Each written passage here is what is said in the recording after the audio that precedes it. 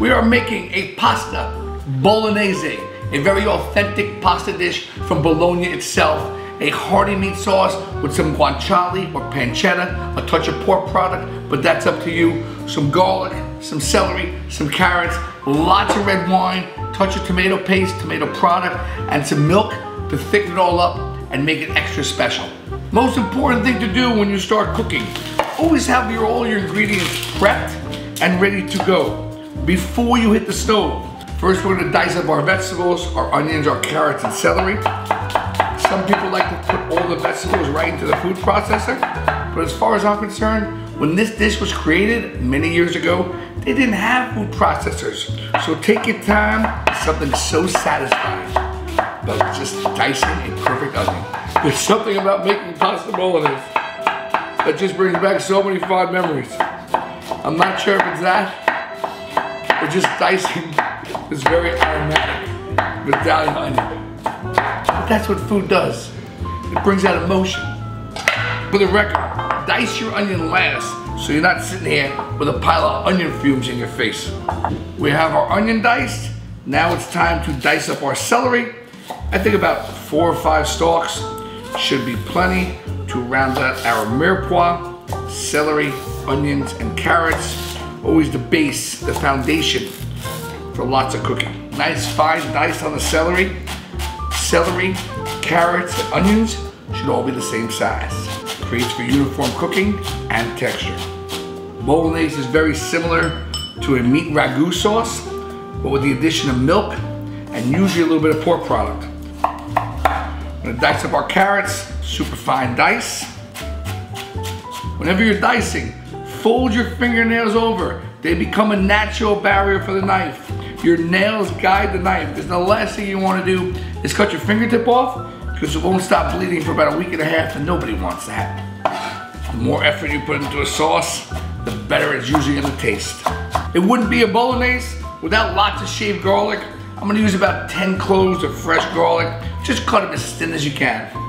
Want to use a razor blade like Paulie or Goodfellas, go for it, or a mandolin. You could use a garlic press, but I just take as thin as you can slice it with a knife, you're good to go. Chop up carrots, celery, and some white onion for the bolognese base. We're gonna take some fresh herbs, some fresh rosemary, oregano, and just tie them up into a little sachet. Sachet, it's a fun word to say. And also, you can remove it easily from the sauce without having to pick out all those herbs. It also makes a nice little corsage if you're going to the prom. All right, we're moving over to the stove. We have all of our ingredients prepped and ready to go. We are ready to start cooking. First, we have a nice hot pan. We need to brown our beef. We're gonna hit it with some extra virgin olive oil. This pan has been getting nice and hot. As soon as it's lightly smoking, that's when you add your meat to the pan. Hot pan, cold oil. Oh, you see that smoke? I see that smoke. Don't add your beef to the pan unless your pan is smoking. Don't add your beef to the pan unless your pan is smoking. Time to add the beef. If it doesn't sound like this, your pan wasn't hot enough.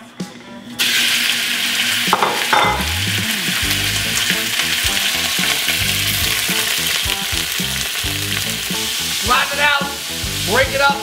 Let's get some real caramelization on that beef.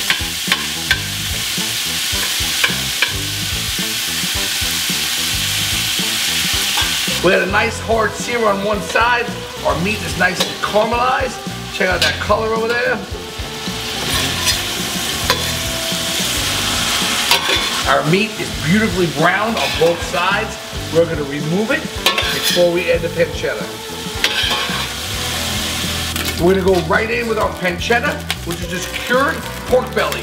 Not smoked like bacon, just cured.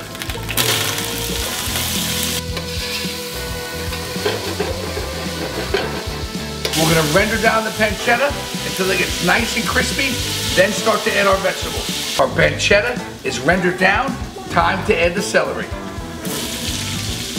Give that celery about a minute head start, then we're going right in with the carrots. Just make sure when you throw in all your vegetables, nothing's burning, nothing's sticking to the side, everything should be at the base of the pan.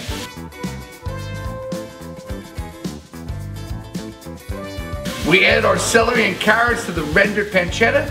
Now it's time to add the onion. Last but not least, Lots of shaved garlic with the onions, the carrots, the celery, and the pancetta. We're gonna turn this down to a medium heat. Really important to let those vegetables gently roast so they become nice and tender, and that garlic gets nice and golden. After your vegetables are nice and roasted and that garlic is nice and golden, we're gonna add a couple tablespoons of tomato paste. That tomato paste is starting to lightly caramelize on the bottom of the pan. Now it's time to add back in our ground beef. We got our beef back in the pan. Now it's time to add lots and lots and lots of a hearty red wine. You want to reduce the red wine down by half. Just remember, if it's not good enough to drink, it's not good enough to cook with.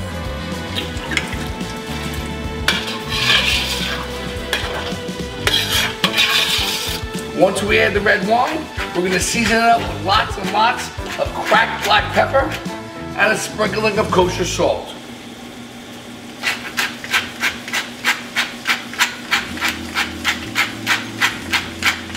Our wine is reduced by half. Now it's time to add some Jersey crushed tomatoes. Jersey strong, everybody.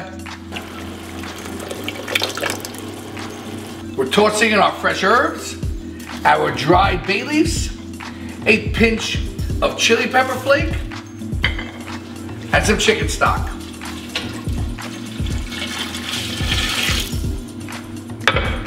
Let it reduce down, let it thicken up, let those flavors develop. Notice we've bundled those herbs up into a little sachet so we get the flavor, and it's easy to remove without having to pick them all out one by one. It's been about 10 minutes. Our bolognese is simmering away. Now it's time to add half the milk. We're gonna let that reduce and then follow it by the other half of the milk.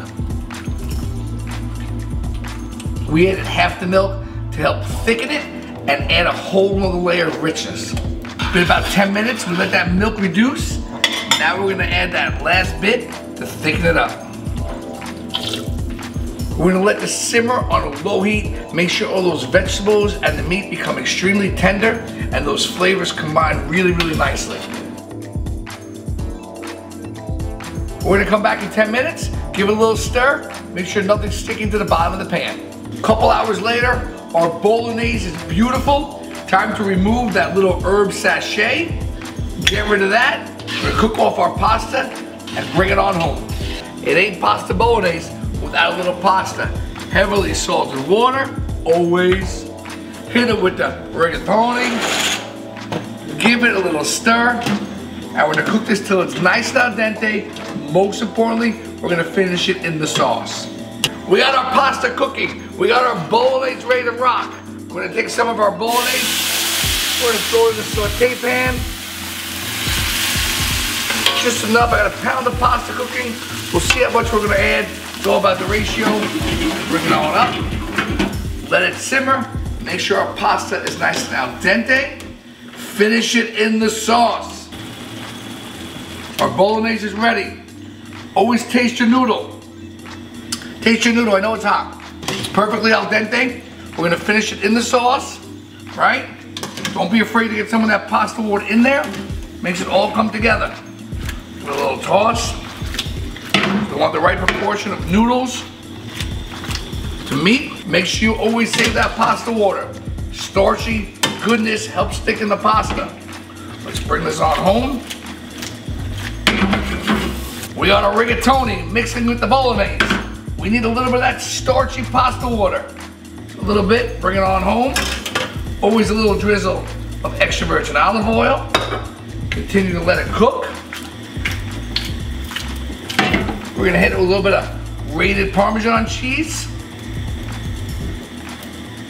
Some fresh chopped parsley. Just a little more parm, a little more parsley. Let's bring it on home. Make sure all those noodles are evenly coated. Always give it a final taste before we go to the plate.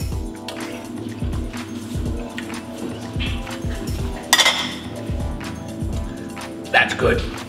Pick up 2 bolognese. Okay, it's table 12. Let's go to the plate. We are ready to go.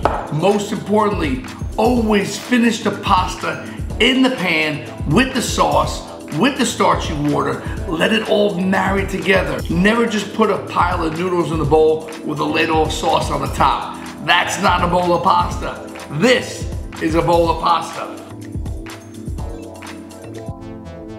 Only one thing left to do. Let it snow, let it snow, let it snow. The more cheese, the more better. The more better, the more cheese. A little scoop of ricotta over the top wouldn't hurt nobody either.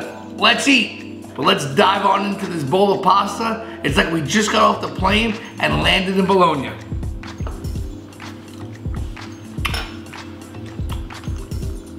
This is one you gotta try at home. It is so rich, it is so satisfying. Yeah, it takes a little while. It's called a labor of love, but the proof is in the pudding. Trust me, let me know how good it is. And by the way, the leftovers, put them in a baking dish. A little Parmesan, a little ricotta. You'll have one of the most incredible baked ziti you've ever had in your entire life, and you can thank me later. I'll see you in Bologna.